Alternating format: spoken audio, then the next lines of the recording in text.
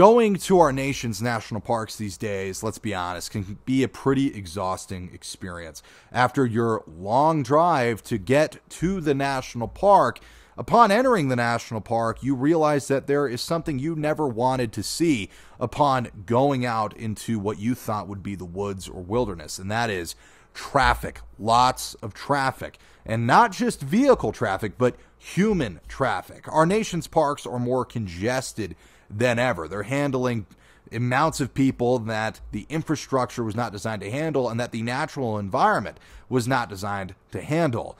The National Park Service and the park rangers do their best to manage the enormous crowds that our parks attract, but there's only so much they can do, which is why a lot of national parks will close during their high seasons during the day to new visitors.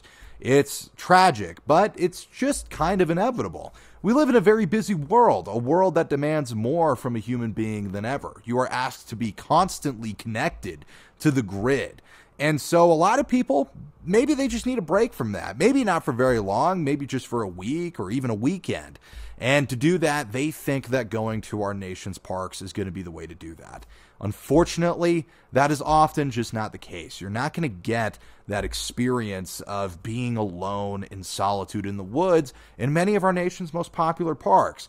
It's not to say that these parks are bad or that you shouldn't visit them. It's just there's a lot more that goes into visiting these places than you might have expected. And it can provide a pretty frustrating experience if you didn't know that that's what you were going to encounter. But let's say you do want to visit a national park for what you think a national park should serve, which is a place away from the world, a place away from crowds, and as much as that's possible, a place that is removed from the modern world. What park can provide that experience? On your screen is Gates of the Arctic National Park. It is the second biggest national park by area. It is only just barely behind Wrangell St. Ellis, which is in lower Alaska, while Gates of the Arctic rests in northern Alaska.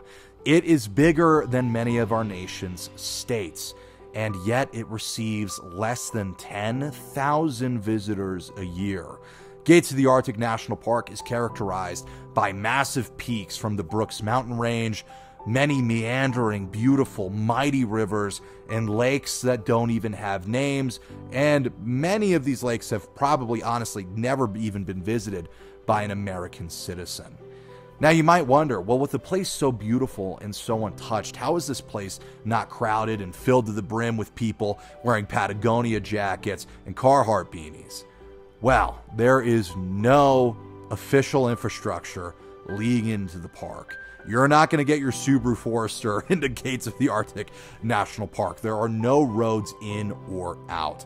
The only reliable and safe way into the park is by bush plane. You could hypothetically backpack your way into the park, which that alone would be an adventure in and of itself. I've never read about anyone doing that. That would be really cool. If anyone knows of anyone who's done that, please let me know in the comments. But as far as I'm aware, the only people in the modern era that go to Gates of the Arctic get there by boat, which is a very long journey, or by plane.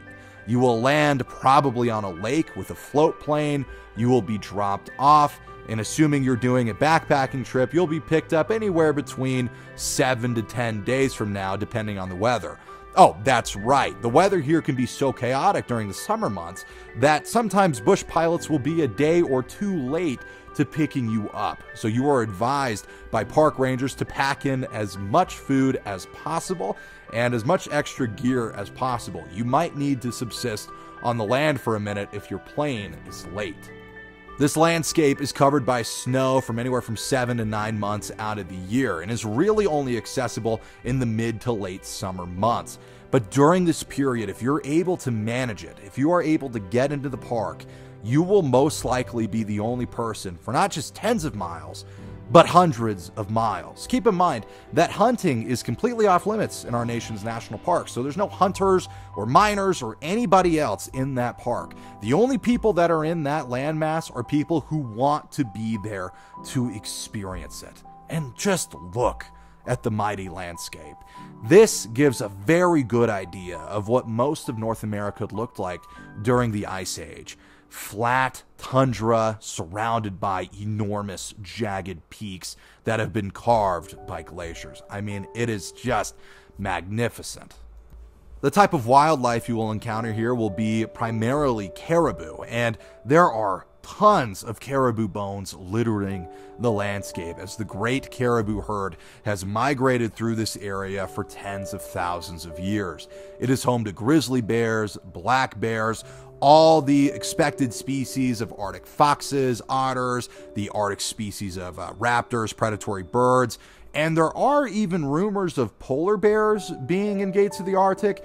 I can't really find a good source for this, but honestly, I don't know if there's any way to really know one way or the other.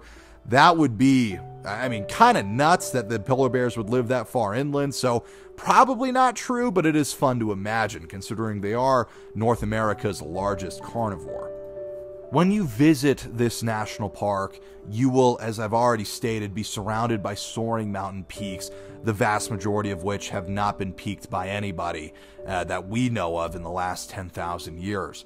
But what's fun about Gates of the Arctic is that although it's so desolate and there's no one around, it's simultaneously been visited and inhabited by humans for at least 10,000 years. They have found arrowheads, primitive tools, and when you find these, that means that you are not the first person to be here. Someone else has been there, treaded that insane climate, has contended with the challenges that come with this aggressive yet majestic landscape. It's a way of connecting with our human past in a way that's just so visceral and real. It's one thing to read about what our ancestors, the ancient humans, did. It's one thing to read about that and imagine yourself in their shoes. But it's one thing to be basically in their shoes, literally standing where they stood as they looked across the enormous tundra plains that surround this great landmass. At night, you will be treated to a crystal clear sky, most likely filled with aurora borealis. And a clear view of the Arctic night sky is something that I pray to God I will be able to see myself one day. It is something that just can't be replaced by a camera. In the ancient world and in many ancient cultures, they had places that we would call temples. Places that once you fulfilled some kind of purification process, you were allowed to enter and feel the presence of a god or a spirit or a creator. A place where you could be still, meditate, be born again, and think upon the meaning of being alive, the meaning of consciousness, the meaning of being a created being. Since the French Revolution, in the modern world, we aren't really allowed to have places like that. Spirituality is relegated to crazy people or the hyper-rich.